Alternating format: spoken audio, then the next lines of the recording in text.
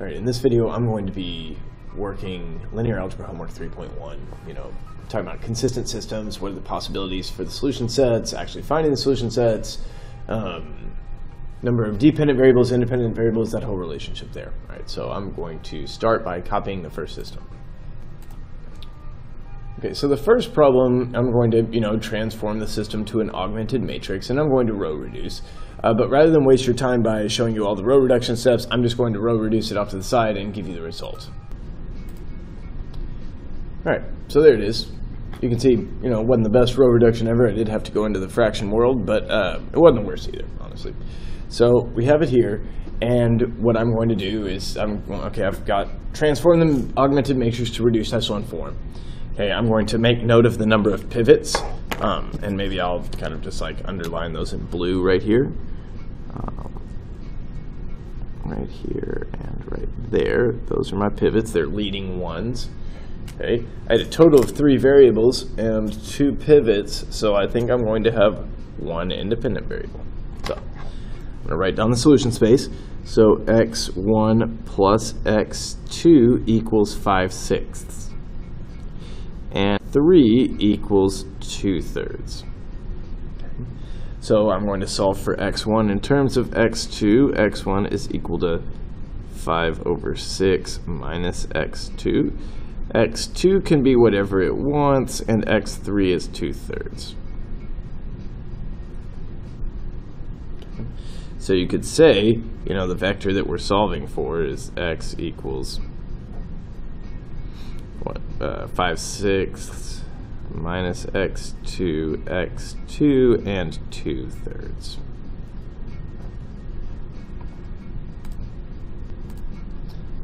And then because it asked me to, I'm going to note the number of pivots. That was 2. The number of independent variables was 1. Over here it said 1 free variable. That says x squared. I meant to say x2. And then the total number of variables is 3. And so notice that. All right, okay, there's part B for number 1. I'm just going to copy the matrix real quick. Won't make you watch that. There it is. Now I'm going to row reduce it. All right, that wasn't my favorite one ever, but, we got that. And, okay, I feel a little bad. And didn't check these before I put them on the homework. Neither of them were coming back with full-blown integers everywhere, but that's all right. We got to be ready for that too. So I'm going to interpret my solution space, right? I'm going to say x1 plus 4x3 equals 6.5. And I can say x2 minus x3 equals negative 1.5. And I can say x4 equals 0.5. Okay, so that's nice. It looks like x3 can be whatever it wants. Okay, because again, my pivots are right here, here, and there. Because they are leading ones and they have cleared out their whole column. All right, so x1 equals 6.5 minus 4x3. x2 equals x3 minus 1.5. x3 can be whatever it wants. x4 is 0.5. Okay. So, if I wanted to write this as a set of all vectors, so the solution space is the set of all x, for which x equals 6.5 minus 4x3, x3 minus 1.5, x3, and 0.5. Okay. Notice that there was, there were 3 pivots. How many independent variables? Just the 1 independent variable here. And there was a total of 4 variables in the system. Again, adding up complementary somehow. We'll be investigating for the rest of the course. All right, determine all possibilities for the solution set of the system of linear equations described. Okay, so the first one is a 3 by 4 homogeneous.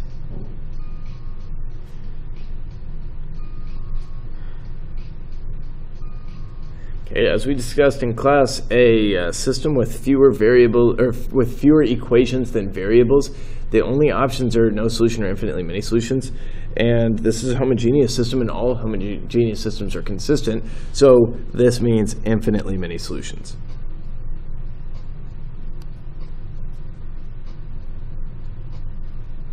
Which I might just call infinite, because there's a bunch of these.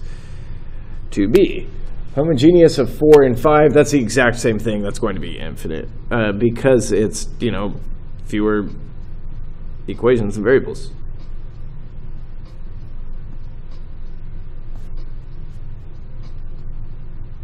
For the exact same reason as before. 2c is a system of 3 equations and 2 unknowns. So that's a 3 by 2 system. That's like 3 lines in a plane, right? You could have a unique solution. You could have no solution. No solution. And infinite solutions.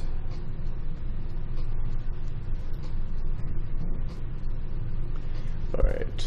4 and 3, this is the exact same. So you could have unique. So 4 planes in space, they could all come together at one point. They could not.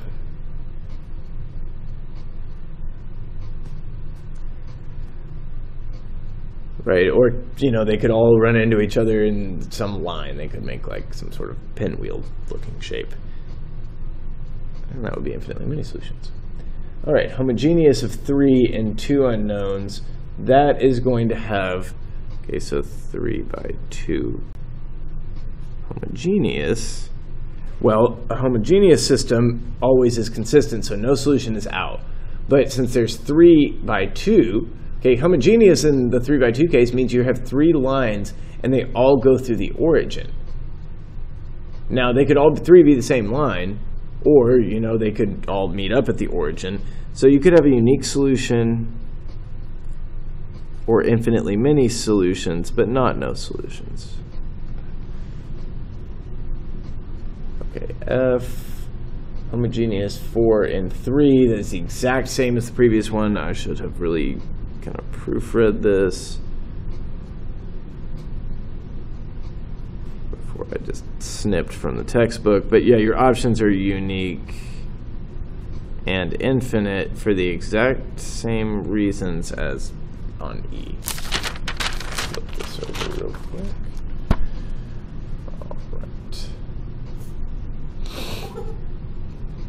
All right, so G.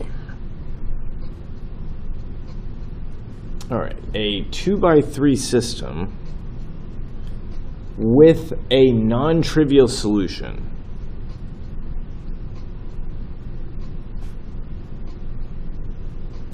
All right, so if you have fewer equations than variables, okay, so this is 2 planes in space, then you either have no solution or infinitely many solutions. But I already know that I have a non-trivial solution, so I know that I don't have no solution. That means I have to have infinitely many solutions. Okay. That was the type of question I was expecting. It had a couple of layers to them. System of 3 equations and 4 unknowns with one known with a non-trivial solution.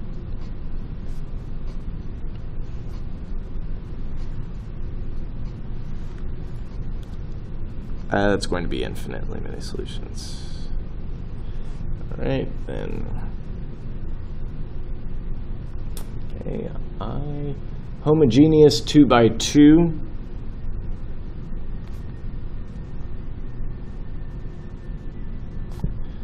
All right, so that's like 2 lines in the plane that both happen to go through the origin. There's at least the one solution. Like, that could be the only one. Or they could be the same line, and that would be infinitely many. And so then, okay, 2J, what's J here? Homogeneous 3 by 3, exactly the same.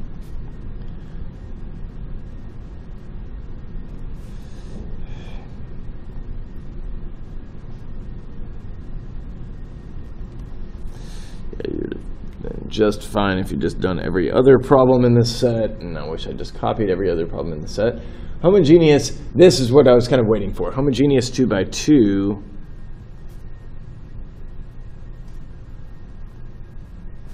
with a non-trivial solution. That means, okay, if you've got a homogeneous system, it's consistent, so no solution is out.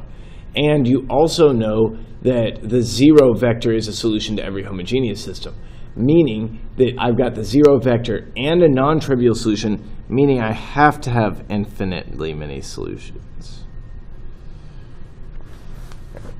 Infinitely many solutions. I was saying infinite before, so I'll just continue saying that. All right, 2L was looking like 3 by 3. That's homogeneous, same exact thing. All right, so a 3 by 3 homogeneous with non-trivial solution will also have infinitely many solutions.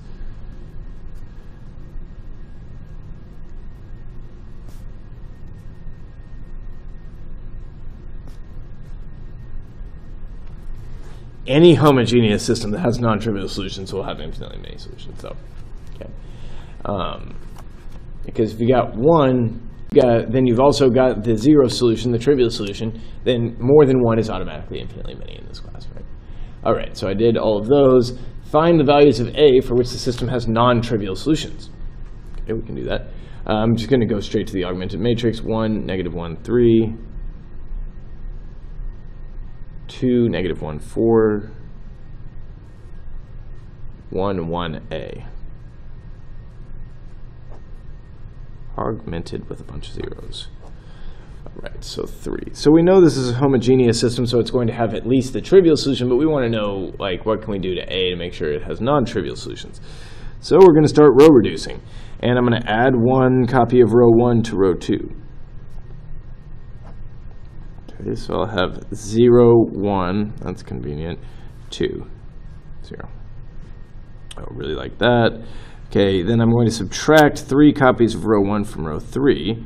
So that's 3 minus 3 is 0. 4 minus 6 is -2. And then I'll have A minus 3 ones. Okay, I need to remember to make more room for down here because it's going to get... actually, no, I guess it shouldn't be too bad because I only have to add 2 down here. All right. And, yeah. So my next step... I don't really care about the rest of it. I'm really just trying to maneuver on A. So what I'm going to do is I'm going to add 2 of row 2 to row 3. So I'll get 1, 0, 0, 2, 1, and then 0 because I'm trying to kill that off. Then I'm adding 2 of these down here, so I'm adding 4. So this is going to be A plus 1.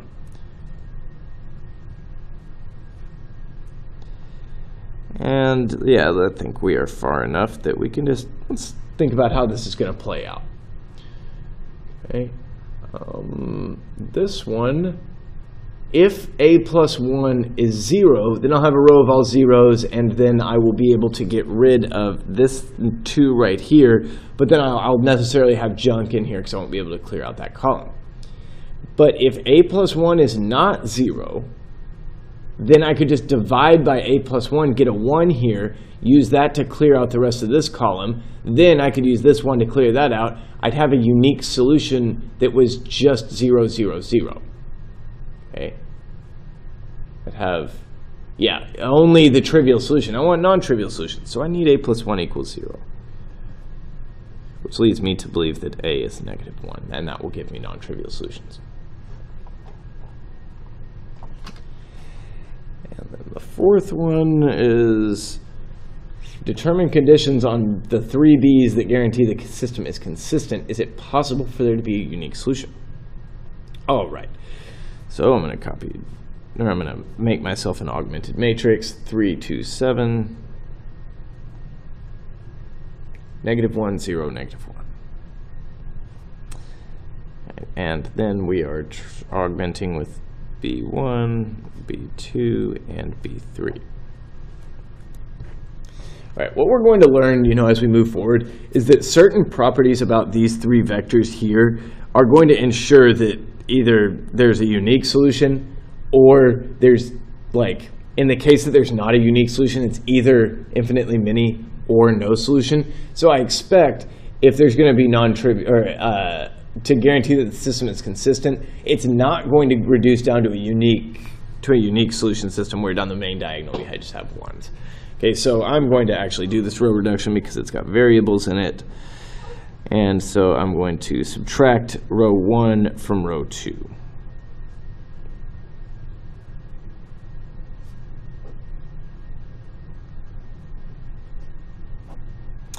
And all right, then I will have row 3 minus 3 row 1s is 0.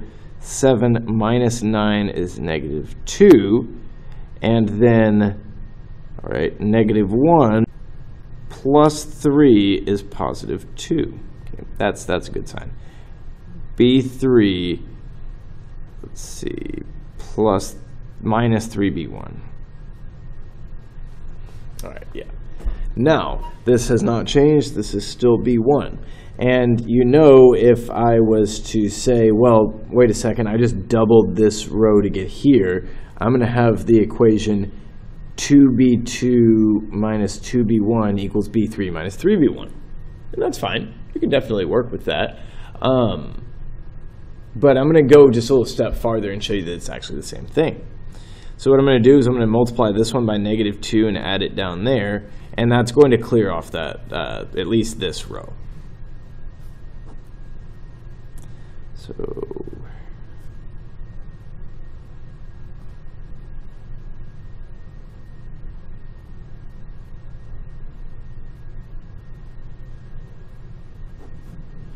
So over here I'll have B1, here I'll still have B2 minus B1.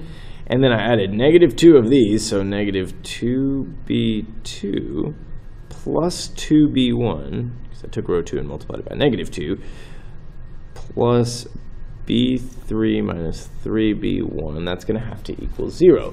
Which, if you think about what I said in terms of this being, this one down here being twice that one, you could go and rearrange this algebraically because we know this is going to have to equal 0. Now, before I do that, I want to talk about, okay, what's going to happen if I go to kill the rest of this off? Are there more conditions that have to be met?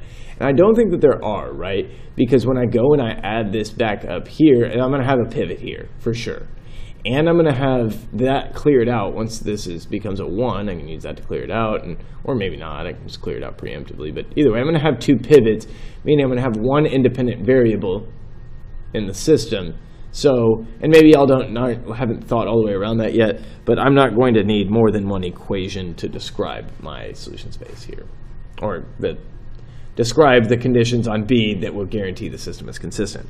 So the system is consistent if and only if this is 0, right? This can't be anything non-zero because then we would have 0, 0, 0, 0, non-zero. We know that means inconsistent. So I just need, let's add these all together. Negative B1 minus 2B2 plus B3 needs to equal 0. And now you could say that B3 equals B1 plus 2B2, or B1 equals 2B2 minus B3. However you want to say it, it doesn't matter. It's all the same. It's just this equivalent condition on B1, B2, and B3 that guarantee that the system will be consistent. And that's all I got for you for this video.